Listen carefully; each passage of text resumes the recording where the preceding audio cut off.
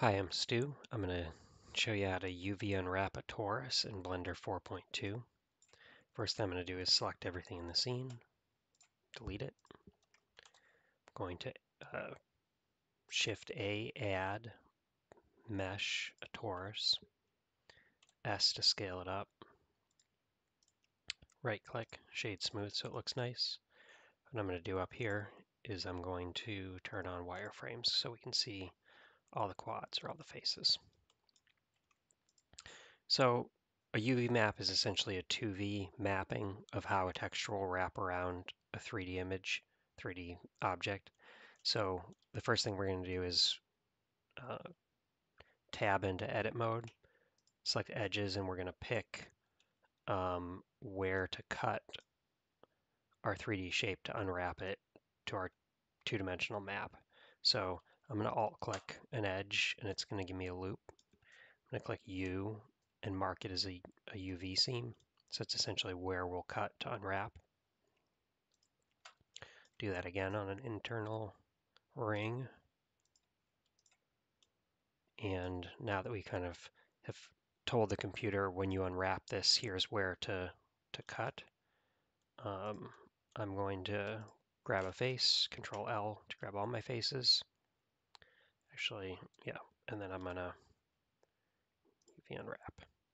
So to show you what that did, I'm going to drag open a second pane. I'm going to go into my UV editor, and you can see it cut along the seams and gave us this single shape, but it kind of flayed out the edges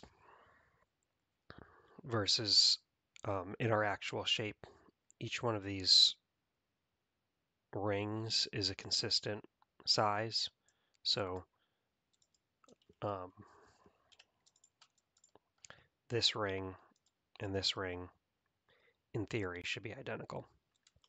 So what we're going to do is we're going to pick an internal shape, go into vertex mode. We're just going to scale it along the X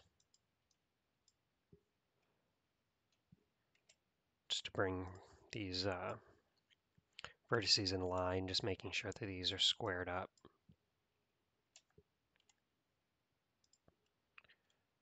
I'm going to grab this face, Control L, to grab all the faces. I'm going to say we're going to unwrap and follow active quads. What that did was just evened up the proportions of all of our faces. So the next thing I'm going to do, since this is kind of just floating arbitrarily in our UV map, I like to constrain it to the image bounds, then scale it up. So what that did was made it go to the edges of this image, but not over. So I'm going to show you how this is working now by, I'm going to open the shader editor. You can Shift F3 to kind of toggle through the editors down here too. I'm going to make a new image or new shader. And what I'm going to do, make sure we're viewing our shader. I'm going to apply a checker pattern to it just for the time being to show you how these UVs mapped along here. So one thing we're going to see is it doesn't look right. And you go, why is that? And it's because it's not using the UV map for this texture. If you have the Node Wrangler add-on, there's a neat shortcut. I'm going to click this texture and do Control T, and it's going to give me all the mapping information. If you don't have that Node Wrangler add-on, you can just Shift A and add a texture coordinate and a mapping.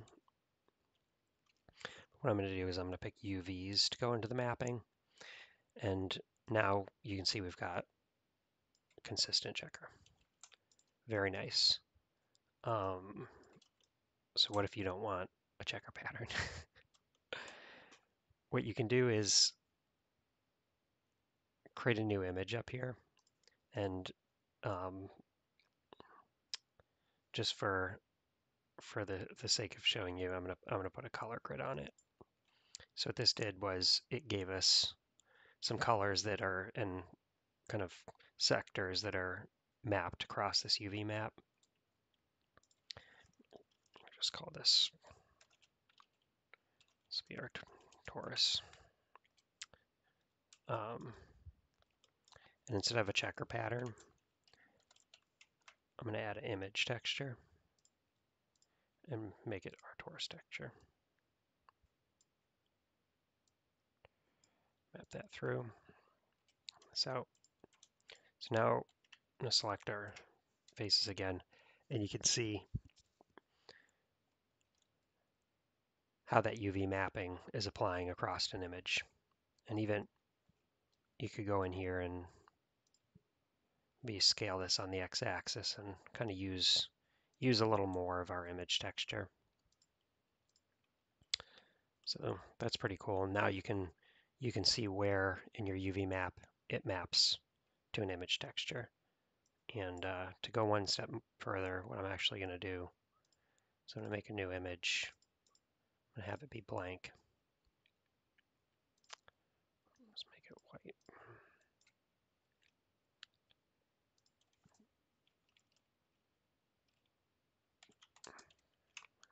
Just name that something other than Torus. So what's cool now is what you can do is go into texture paint mode.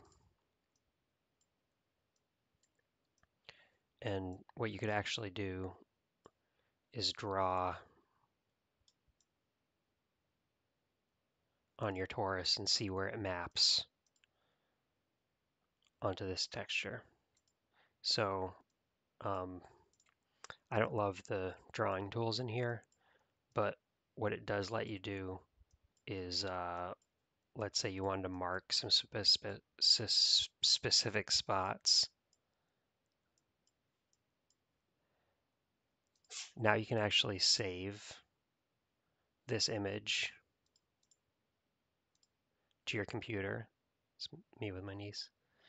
And then you use Photoshop, and you've got kind of a map of where your texture applies to your torus. That's pretty cool. There's obviously a lot more to UV mapping, but that kind of gives you the base for a somewhat complex shape or something it's continuous across it, and they're just not super logical spots to break it at, but you can still kind of get a good map, get it to an image file, draw on it, know where your texture is going, where it's coming from. I hope that helps.